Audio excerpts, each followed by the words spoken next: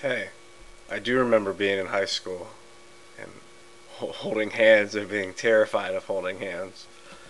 And I remember in third grade, I dated Hope Golden for a week. Dated. Well, we held hands one time and we walked back from school towards our houses and we were holding hands and I was just looking away, away.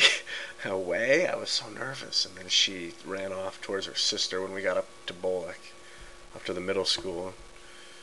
It was in third grade, man. We held hands. I don't know your name. I'm Ian though, but thank you for the video. It was good to hear what you think. I think that guys are we live in kind of a warrior. I don't know. I don't think that sexuality is different between men and women necessarily. Like I see both perspectives. I see like how we are all the same in that way, but that in another way, like guys have testosterone, so they're more aggressive. So we don't want that to get sexual, maybe. So we choose violence over sexuality as an outlet. But I don't think it has to be either.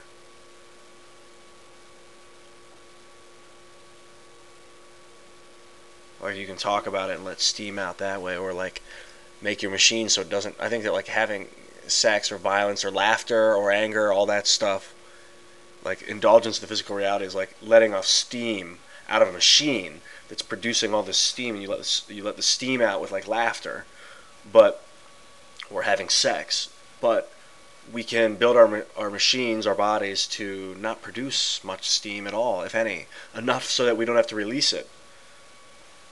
And it's another way to live. I think it's worth trying and understanding, like being so balanced that you don't laugh. When you're enlightened, nothing's funny because you understand everything.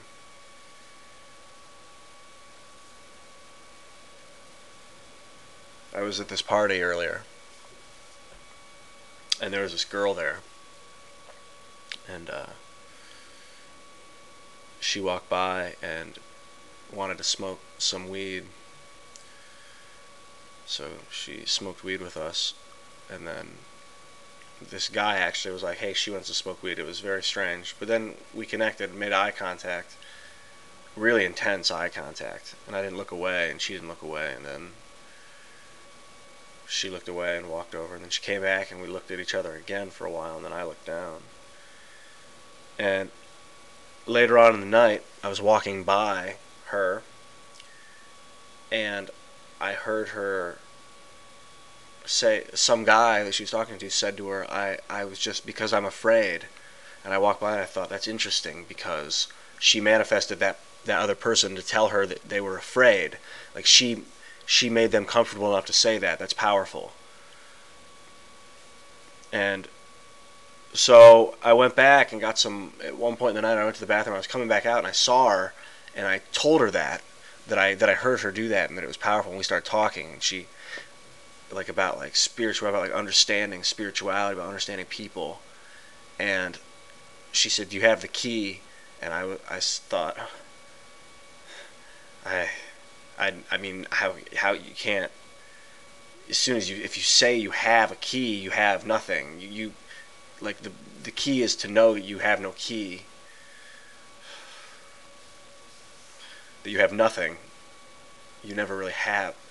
Um, and I said that, and we were just like, it was so intense. We were talking more, and I was telling her about like how I put videos on YouTube and how like it's like more people are communicating in a more enlightened way without getting angry at each other. And then she said, we talked for a little bit longer. She said, "Would you excuse me?" I said, "Yeah."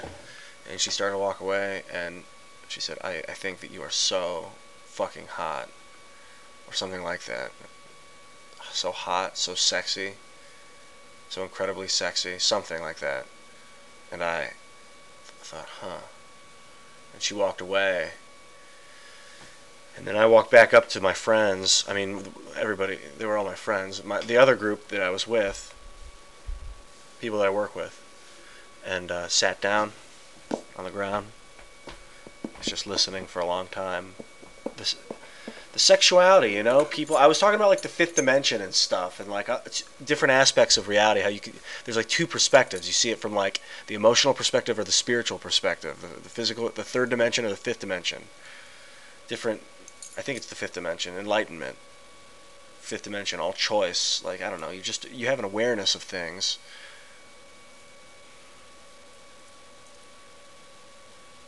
And she got distracted, or I got distracted, but there was a distraction, and she said that she thought I was hot, and the sexuality became a distraction. And I tell you, in that moment, I had the impulse. I had 2 beers earlier. I know I say I don't drink, but that's more. I say that for myself more so that I don't drink often. But like I just say I don't drink. I don't lie about it. Like I do sometimes, but not often. 2 beers, and like there was a moment when she said you're so hot, and I thought, I really, like, you know, thought like I could fuck this girl now.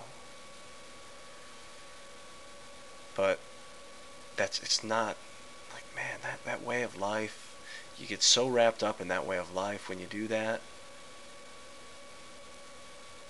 So I'd rather just have a good, interesting conversation and then part ways and both be stronger because of it, more aware because of it. And not that I won't see her again and communicate again, but not to end it in a night of aggression.